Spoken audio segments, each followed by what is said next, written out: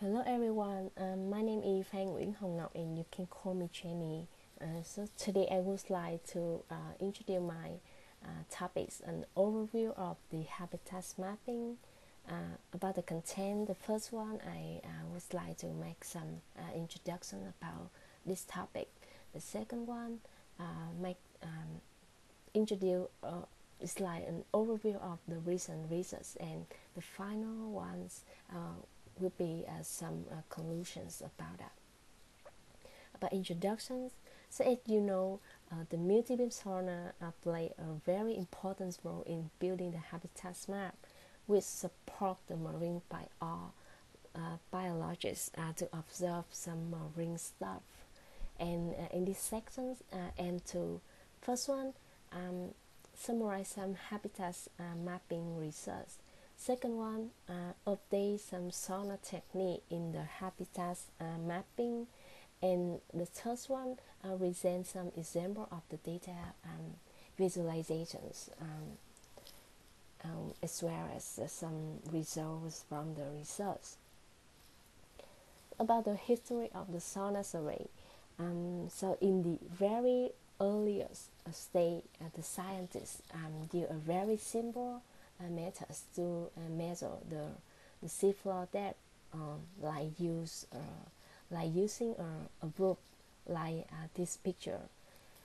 But from the 1980 to present, with the developments of the computer power, the digital processings in mapping seabeds, it become very popular. Yes, right now. So some overview of the recent research. So actually, in these sections, I just want to focus on three paper for building a habitat map. Actually, it's basically have the same process. For example, in the first one, you can see they use the multi-beam sonar data and use some vehicle imagery and some photograph and sediment sample. But the second one, they use more methods. It's like the cluster analyzing to build the map. And the third one, they use a particular program. It's called the Mariano program. It's from Norway. It's very interesting program. And I'm gonna go more detail in each paper. So the first one is a paper using multi methods to build the habitat mapping with the very high resolutions sonar data. So in here, the first method, you can see they use the multi-beam sonar with the Betty images and backscatter data. So we have mentions a lot about this kind of data in the class, so I skip that. So the second one, you can see here, they use the remotely operated vehicles image, and what is it? So this device is remotely controlled and is equipped by the camera, echo sounder, and manipulator to record the very high quality videos on the seafloor. The third one, they use the photograph and sediment sample. The photograph, they use a trans diver like this to take the photo on the seafloor. And with the sediment sample, they use a box corner like this. And you can see here it have a small servo like closure mechanism on the left side in here.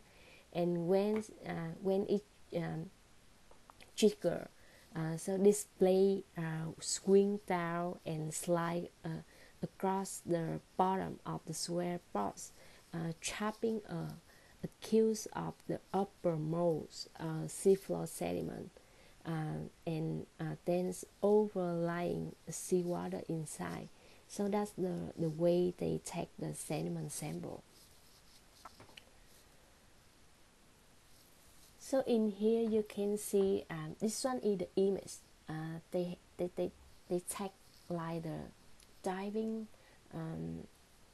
diving methods, or yes, or use the operator's vehicle to record the video. And in here they make a comparisons with the backscatter data from the multi-beam sonar. And you can see here is look, it have to be have the same feature, yeah, for the comparisons. And finally they will make a habitat mapping like this. And you can see here is have the very detailed in here with the red color. They can know which location is great, and which locations it have the flat and sloping feature. And even they know which kind of sand or gravel or seagrass on the background or something like that. It's a very detailed habitat map. So the second paper, they are just integrating the biological and physical data to build a map. So in here, I will talk a little about some key definitions, because they mention a lot in the paper. So the first one is the biotic and abiotic. So in the picture here, you can see here in the with the biotic. Biotic is the living things on the seafloor. It's like the animal, plants, and the non-living thing is like the soil, water, mineral on the seafloor. And what is the macrofauna? Macrofauna is the range of life from. It's a very small animal live on the seafloor, like this guy, the ladybirds, amphibians, and this guy, the Scalypus gastropus, is a very small animal. So the raw sex, you can see here, is the same. They also use the sonar data and use the sediment sample and some some image, some video on the seafloor, and then use the cluster analyzing methods, and finally mapping with ArcGIS software and classifications based on the coastal and marine ecological classification data to build a map.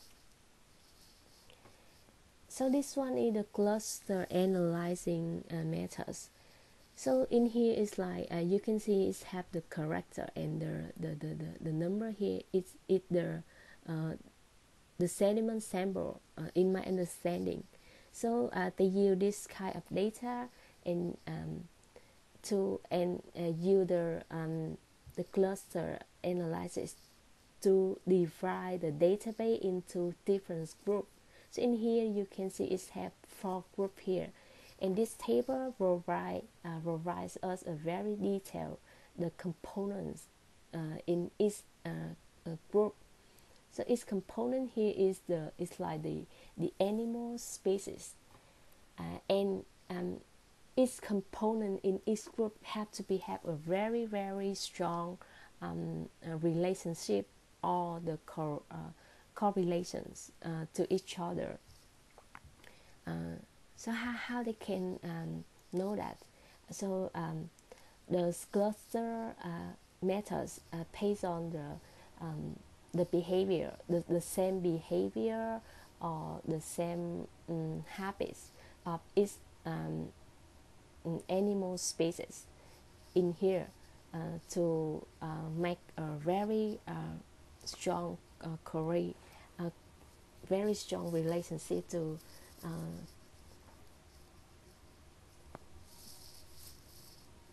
its to their animal species. So you can see here finally they can classify them, divide into a different group and make a map like this.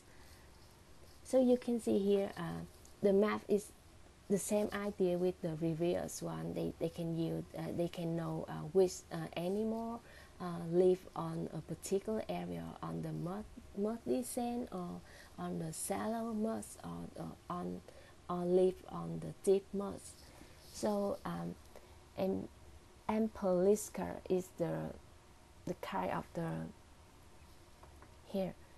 Poliska is the family of amphipods. It means they this group have the same feature, the same behavior. And Spirocatopterus is the kind of the worm is in here. Yeah, the kind of the animal. It have the same behavior, the same habits, live on a particular area, on the particular sands, or the muddy sand, or something like this. Yeah, and in here they have the table provide a very detailed components in each class, in each group, like this. In the third paper, they build the mapping also, the habitat mapping, but in here they just use a particular program. It's called the Mariano programs, and the process as I mentioned above, they use the same process to build a map. But in here they all of these steps, they just conduct the research on this program. It's like this. So you can see here, this program, this platform is very amazing. They have a lot of information here. They have the gecko, some overlays on the border color or something like.